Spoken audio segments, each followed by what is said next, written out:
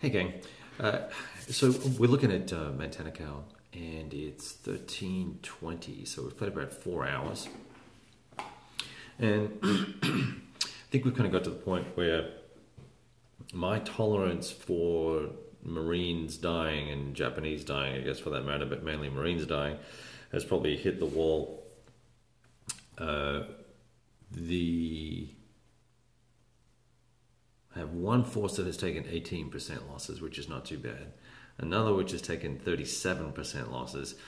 And I just went through the sort of quick and dirty opportunity fire exercise for the Higgins boats coming in for the 1-7.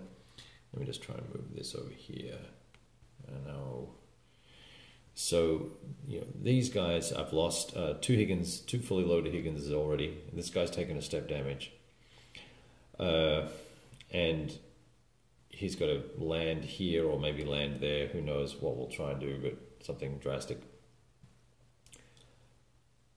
This gun here and the combined machine gun and firepower here for these guys just tore the daylights out of those Higgins boats. And I was like, whoa!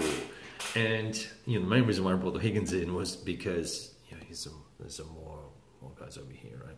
They're going to come in. Was I wanted to try and take the pressure off this force here, which is really taken a pounding as well. One of their groups is at 37. That's the group that's at 37% losses, and I can certainly see how this game will play out. And it's got to the point where I am happy to forego the 30 victory points for the Marines to bring in the tank support that they're eligible for, just to try and relieve the pressure on them. And I don't believe that it's possible for them to win without doing that or making a landing, unless I'm playing something wrong.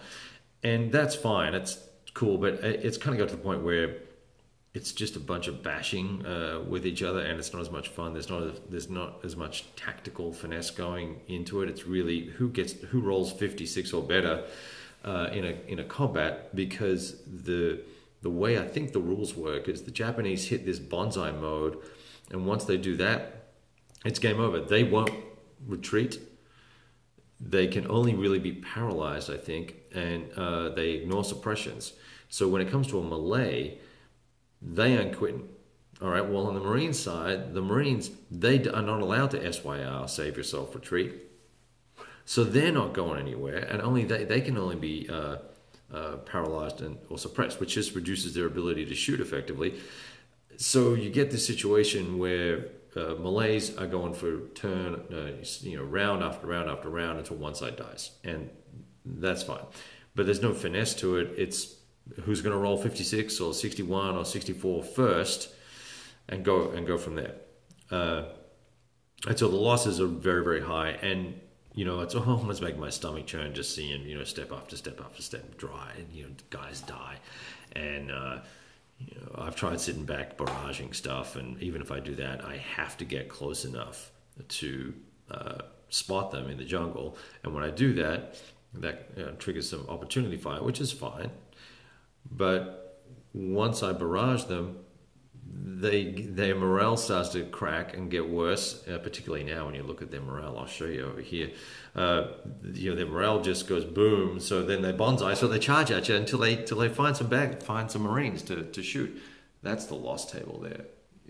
So the first battalion's gone, done. The entire thing has been eradicated. Third battalion is 3/4 or half finished.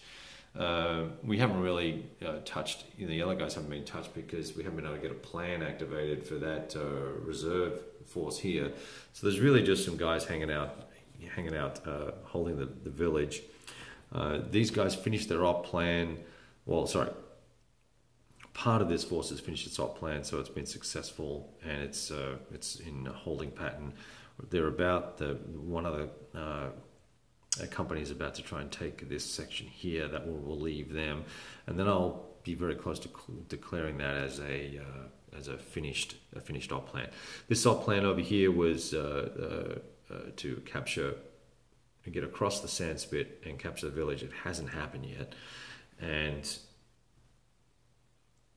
losses are high enough that I could almost declare it a loss and walk away from it, but I don't have to because I still have 63% of my force, and I could bring the tanks in, and so that's fine. But once again, as soon as I break these guys down a little bit, they're going to bonsai, and it's going to be another 8 or 10 steps on each side of losses. And like I said, it's not as much fun. That was a long way of saying that it's not as much fun as it was to start with.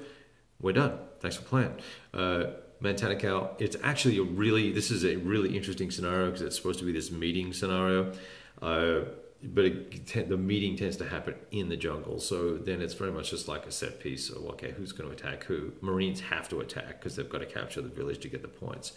Now, it's interesting that while I have not lost a lot of full units, if you look over here, there's only 1 or 2 units lost. So this losses is spread. I've managed to rotate guys around, but total steps, I think there's 90 steps in a battalion. I've lost 29 or 34 in one of them. Golly, that's just a bunch. So I've enjoyed this. It's been awesome. Great little touch for the chronological walkthrough for World War II. We have experienced Guadalcanal to a limited extent, and we can now put a little tick in the box in that regard. I got to play my TCS system again, which I really enjoy. I'm looking forward to the next TCS title, which I won't tell you what that is right now, and it will be a fair while before we get to it, but it might be something on the Eastern Front, which might have a little bit more maneuver. We'll see. Or it could be something else in the TCS collection right later.